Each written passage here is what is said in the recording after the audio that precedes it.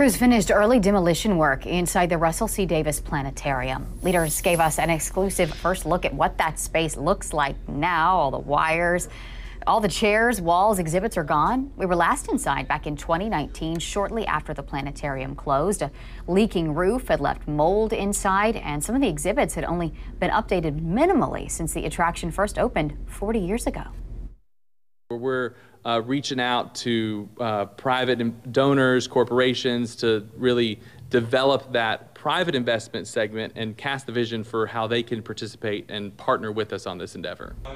David Lewis, the City of Jackson's Deputy Director of Cultural and Human Services, says they've already identified half of the $14 million desired to complete the project. Designers are finalizing detailed plans now, and they hope to break ground on the renovation inside the planetarium in early 2022.